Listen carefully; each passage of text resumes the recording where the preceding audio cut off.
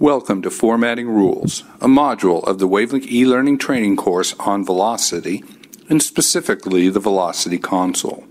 Each time you would like to move to the next slide, click anywhere on the slide to continue, or click on the forward arrow shown here. The Formatting Rules module will talk about Velocity's modern predictive formatting algorithm. The algorithm uses element types and allows for the element types to be predefined globally or locally. Last, we will discuss key text and how it tells the Velocity client how to redisplay the screen. The latest mobile computers include amazing displays with multi-touch capability. Velocity leverages the best of the bright, touchscreen interfaces by taking the text-based information from your host and converting it automatically to an intuitive, easy-to-navigate mobile application.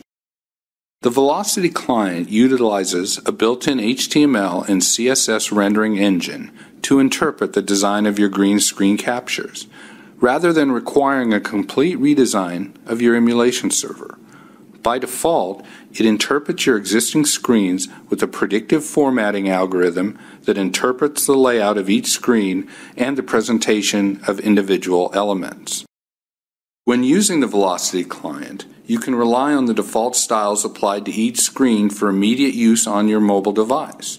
Or, if you want to edit element styles for individual screens, or all of them, you must first import the screens associated with the project into the Velocity console.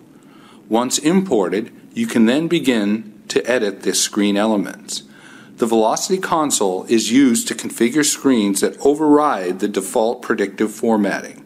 You can use the predictive formatting algorithm when it works, and use the Velocity console to make changes when minor tweaks to the screens will improve productivity.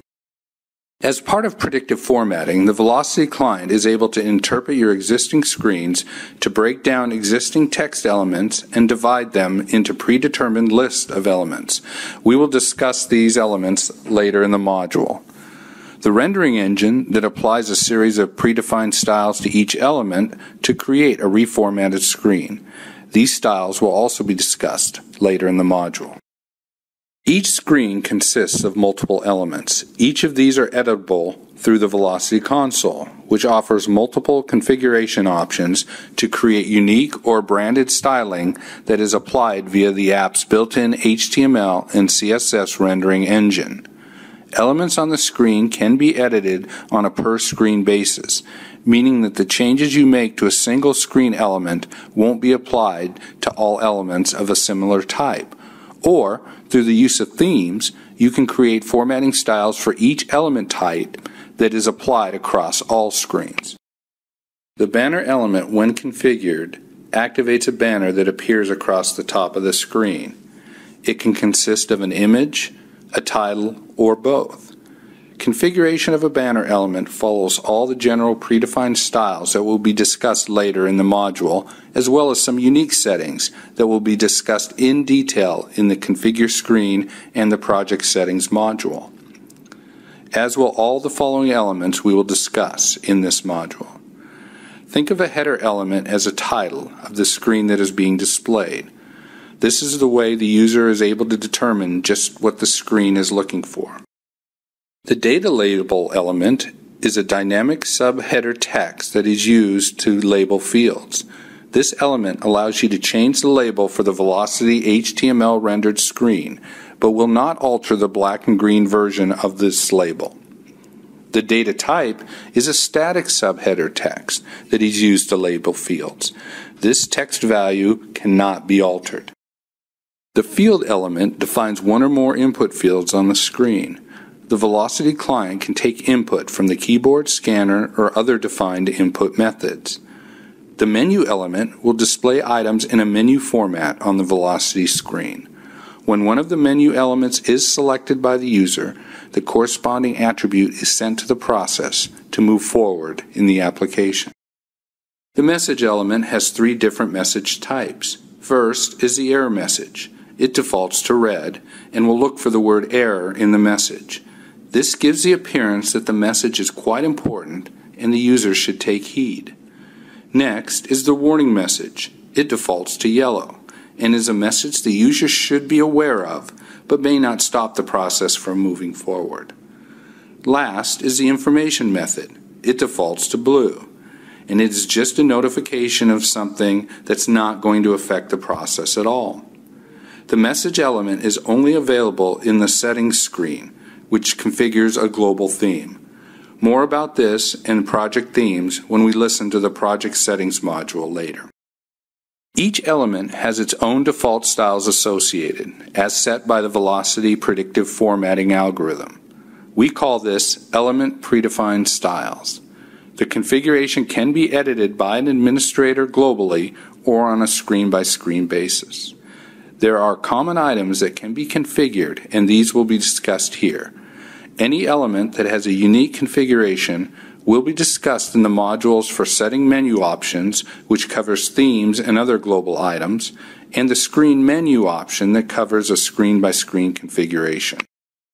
The font family specifies which font to use for the element. When this value is set, all elements of the same type are subject to the same font style.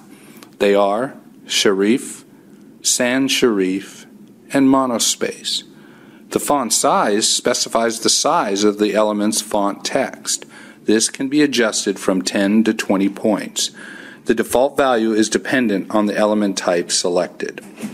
The font color specifies the color of the visual text for the element. This is the font color only and does not pertain to the background color of the element. The font background color specifies the background color of this element. Be aware that if there is not any contrast to the font color, the text might not be readable to the user. Once the font family, size, and color is configured, you can also configure the style of the font. The bold option, selecting this option bolds the element text. The italics option, selecting this option italicizes the element text.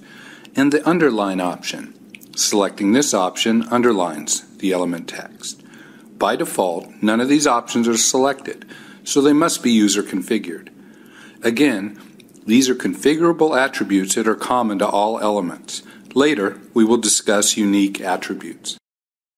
The theory of key text is that you can create a screen template rule upon which reformatter changes are based. If other screens contain the selected key text, the screen is automatically reformatted to the style applied to the template screen.